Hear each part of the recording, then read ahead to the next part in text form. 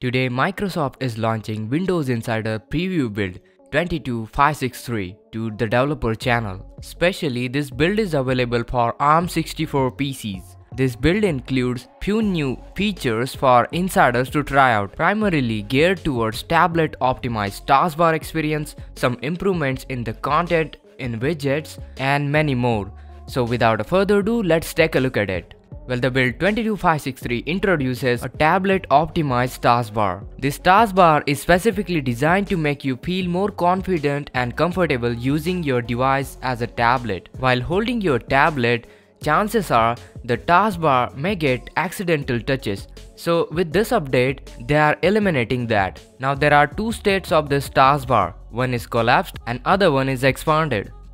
In the collapsed state, the taskbar gets out of your way and gives more screen space to use it and prevents you from accidentally touching the taskbar when you are holding your tablet. While the expanded state of the taskbar is optimized to use it easily with the touch, and you can easily switch between the two states by swiping up and down on the bottom of your device. You can check out this feature. Just navigate to Settings, Personalization, and into the taskbar there is a taskbar behavior options. Next change is about making widget content more dynamic. Here you can see the before and after. With some experimentation, Microsoft is bringing together the widgets and newsfeed experience as dynamically blended into the widgets.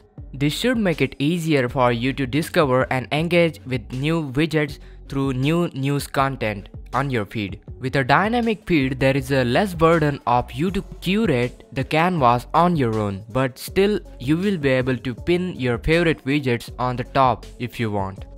This release focuses on making widgets more discoverable from the feed, and over time Microsoft is planning to make the feed even more personalized. Next, there is a new group policy for managing the Windows Update notifications. Now IT admins will finally able to turn off the Windows Update notifications that might distract the students during the school day. Ultimately, IT admins will be able to provide better experience while staying compliant, as the notification will start to show again if the user action is needed and the device reaches the deadline. And hopefully most devices are able to automatically restart overnight when the student isn't there. You can access the new group policy from the group policy editor.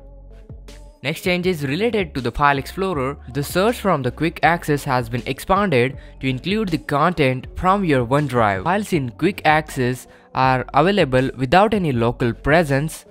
Next one is related to windowing. They have made it easier to snap most of the relevant windows next to each other side by side by introducing edge tabs as suggested window in Snap Assist. When a window is snapped, you will now able to see 3 of your most recent edge tabs. You can always control how many numbers of tabs to show when snapping by pressing Alt tab and via settings, going into system and into multitasking. Next one is related to new 37 emoji characters in the emoji picker.